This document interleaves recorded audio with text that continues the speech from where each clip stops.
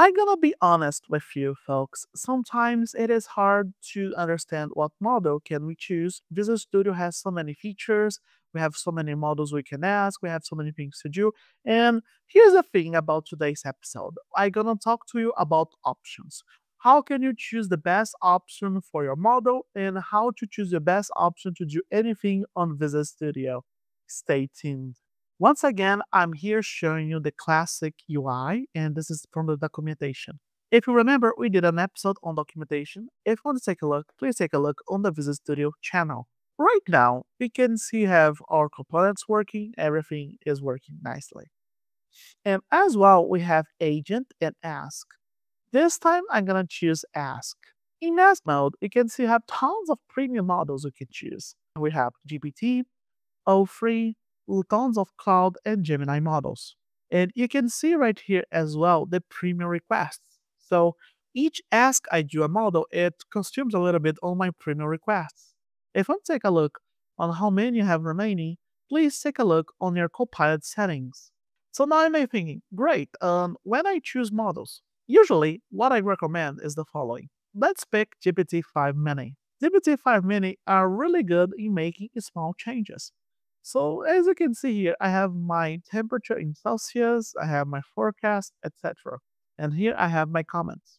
Let's ask GPT-5 Mini to do a change. So we can always add a reference here and then the files. Right here, I can do the active document. And I can ask, hey, could you add a new variable on the table for the city's weather? As we are on the ask mode, it we actually add on the chat window will not update directly. But don't worry, you can click just here in apply and then it applies all changes. And here we can see all changes it made to the file. Seems like it's working. And then if we want to accept this, we can just tap to accept and boom, everything now is already added. We can even see how does it work. So here we have our amazing new variable, which has like the random share next for humanity between 0 and 100%. That's random. While this is building, always take a look on what it generates once again. Even sure, you're going to apply and tap, but just don't tap, tap, tap. Always read what is changing. It's really important while you're doing amazing changes with AI that you're responsible for your code. Always take a look on your code before doing any changes. And here we have our amazing weather. And here we have humidity on 71% and doing it as random. As probably, this is a very human New York City. And, kind of dry for London. London's very human. Sydney, yes, for sure. That's expected. So, okay. That's great that GPT-5 Mini can do a lot of things. But why should I go and change it for other models? Let me show you an example. Cloud models are amazing for debugging and write documentation. Opus, like this Opus 4 here, is incredible for bugs, really hard bugs you can actually try and fix. Not saying that other models like O3 and GPT-5 cannot do it, but you can always try for different functionalities. Gemini can do great things with UI, and that doesn't mean that the other models cannot do it, but it means that there are some models that are really good at doing things. But usually people use Opus for debugging hard problems, and Gemini for some UI tasks, and GPT for the rest, which are always incredible. Of course, we have different agents. If you don't have any more premium things we can use, imagine that you have like the Pro, right? But you run out. You can do a lot of things with GPT 4.1, 5 mini, and 4.0. But of course, we have premium models for GPT-5, Sonay, and Gemini 2.5 Pro. There's a difference between models that think and models that do it directly. Imagine like O3, Opus, and Pro. They think, right? So it means that they do a chain of thought to do the correct action. It doesn't mean that other models cannot do the correct action, but sometimes you need a little bit more sauce, right? You need a little bit more this chain of thought continuation to do and choose the correct thing to solve your problem. As you can see on agent, these are different than in the ask. So you may ask, Pablo, why should I do the ask mode? If agent can do a lot of things. Well, sometimes you have questions, right? Sometimes you want someone that can collaborate with you, be more imaginative, talking about new features. So let's go back here and get here a different model to test a little bit. Let's go with Sonay. Hey, what would be a cool feature to add to my weather? And then you can actually talk a little bit here. You can try to get questions answered.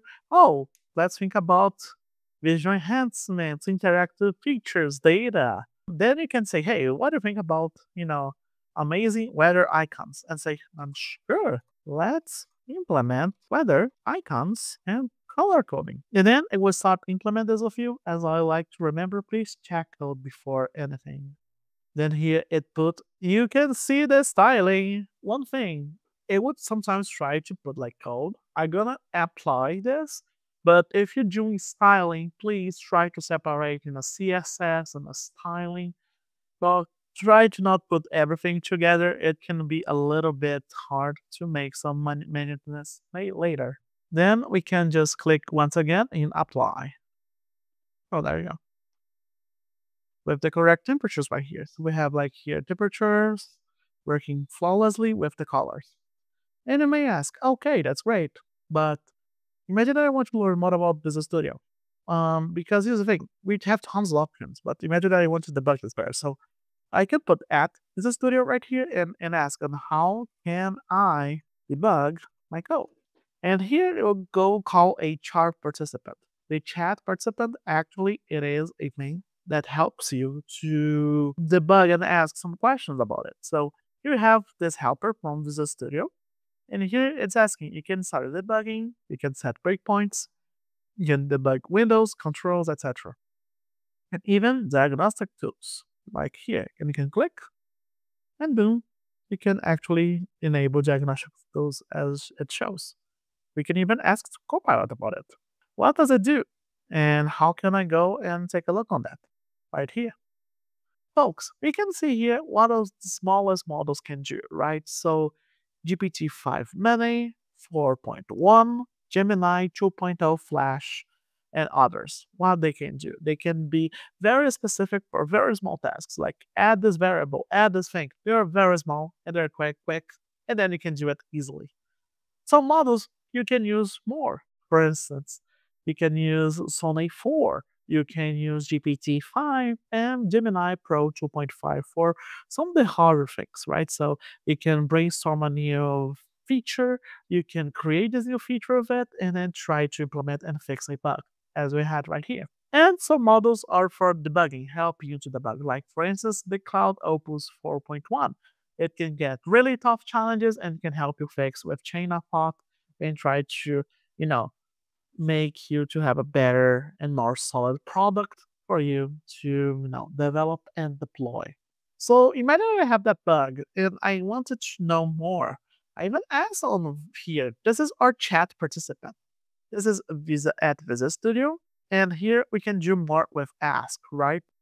Here I'm in ask mode. Let me just zoom a little. I can create here a new chat. Solid 4 is great for asking again. But just to show that third participants can work for anyone, I'm gonna use Gemini 2.0 Flash. But here I can add the chat participant at VS.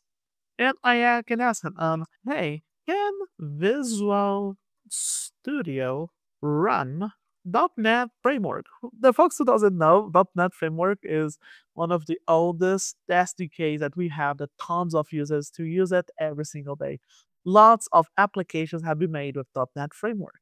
So let's go and see what it answers. And you can see here that yes, it can run a .NET Framework. You can create it using this. Let's see a difference with Sonnet 4. And I can ask, how can I run a .NET Framework project on Visual Studio?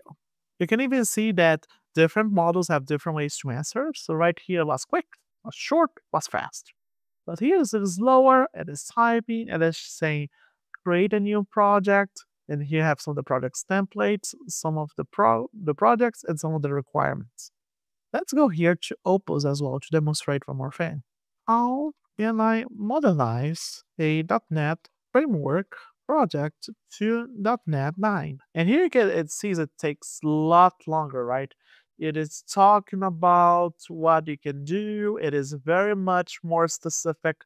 It types more. It tries to make you understand a little bit better. You can see right here, it gives me some samples. We can use the .NET Upgrade Assistant, the manual migration, and some migration tasks that usually happen. But you can use as well the modernization. So we have some modernizations for .NET already made. You can learn more on this amazing repo. We have the Modernized Monolith Workshop, which you can modernize a .NET framework to microservices on Azure. And it's so amazing with GitHub Copilot. And you can see my face here. Hello. And here you can see tons of things we can actually implement with GitHub Copilot and how fast it makes your development and upgrades go. Now you can see how can we chat participants, how they even change with models and the different impact that models have in doing their responses. And as you can see, those are incredible ways that you can have quick answers or sometimes answers that you need to think much more. If you have any questions, please let us know. We are so happy to answer any questions that you may have. See you soon. Bye bye.